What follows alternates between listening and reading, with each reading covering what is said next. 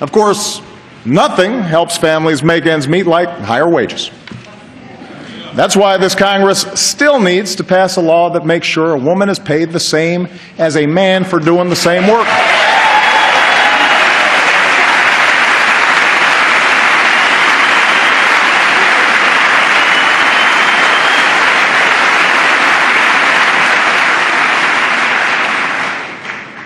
I mean, it's 2015.